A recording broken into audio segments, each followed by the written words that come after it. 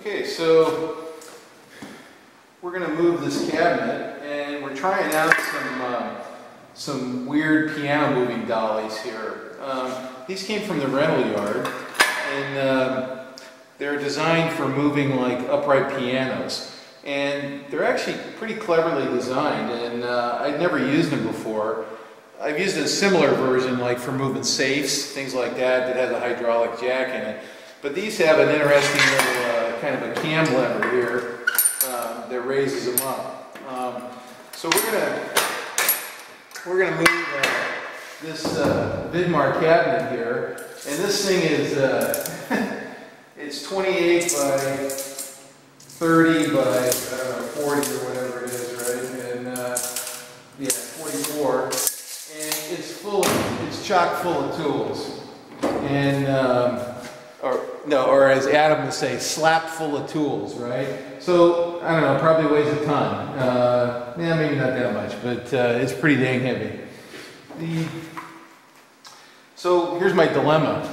I'm by myself here, right? So, yeah, I could take all the drawers out, but even the drawers with the stuff in them are too heavy for me to handle by myself, right? So, I would have to unload every drawer, take the drawer out, then move the cabinet, then restuff. It's just, okay, a logistic problem. These are rent for $23 for 24 hours. So, like less than $1 an hour, all right? So that's pretty good. I'll take them back tomorrow, which is Saturday. So right now I got the cabinet up about, I don't know, ½ an inch or something like that, so we can get these in. So let's get with the program here and go ahead and move these. Now, I'll tell you, the most complicated part to figure out on this was the silly little straps that they give you to actually, you know, secure this to the load. And we'll see that in a second, so I'm going to help you out if you rent these, because then you won't have to figure out this silly little loop on the other end. It took me about 15 minutes to figure it out, so let's, I'll get it all set up and I'll show you the loop, then we'll do the lift. Alright, so one side is the anchor side, and it has a little ring on this side, so we're just going to hook that over the anchor side and keep it flat going all the way around. Let's go around to the other side and we'll do the complicated part. Alright, so we got the strap coming from the other side. So here's the little buckle thing, and then it's got a little latch here, so you cam it over, and then that snaps in and holds it, so, and that's how you release it. So like I said, it took me a minute to figure this out, because I'm not that smart.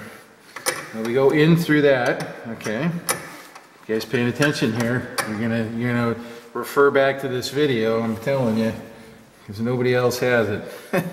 And then, so keeping it flat, okay, we go around the back, and then bend around this loop, okay, you guys see that?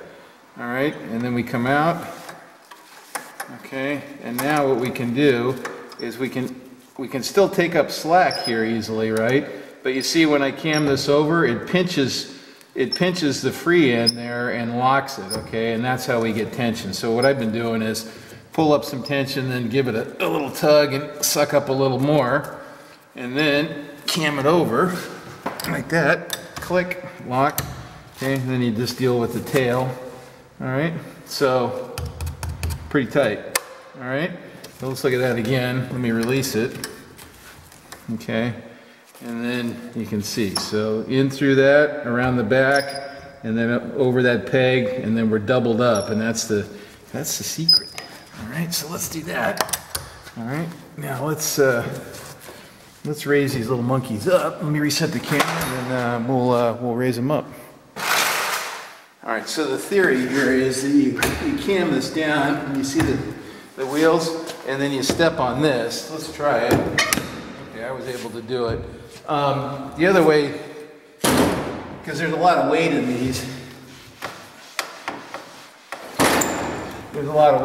what I did was I did it this way, like that, and then got a little extra leverage. That worked pretty good too. Okay, so now it's up on the wheels. We can get those out of there. me do the other side, and then Bob's your uncle.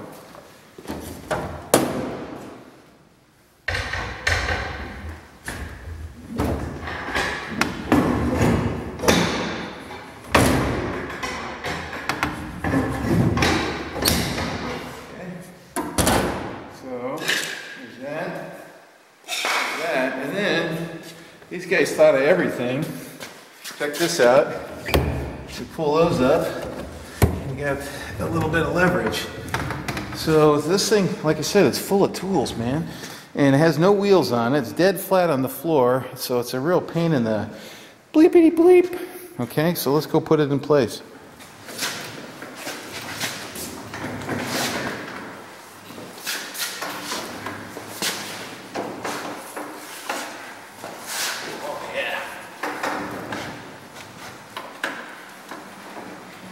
Okay, we're positioning cabinets to machinist tolerances here. Only needs enough to get the strap out of there. I want to leave a little space behind this. Okay, not a lot, but a little bit. And the reason is I need a place to keep like full sheets of plywood and stuff like that that doesn't interfere with the rest of the shop. So I'm going to leave a little gap back there, and then that'll be my little plywood thing. This one's going to come forward, but I need room to get that out right now. Okay, so let's drop the hook here. Let's see what I want to do here. Actually, I want to put the wedges back under so that I got something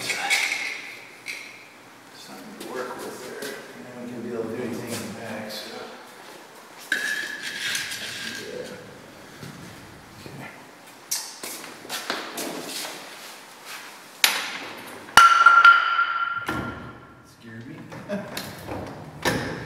Alright, that wasn't bad. Okay. Looks like it might be loose. Now this one, a little more interesting.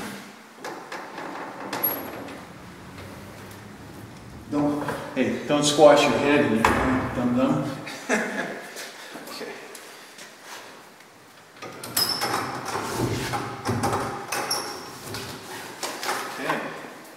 So pretty easy. So like I said, check your local rental yard. These are piano moving dollies. That's what I've come to know their name.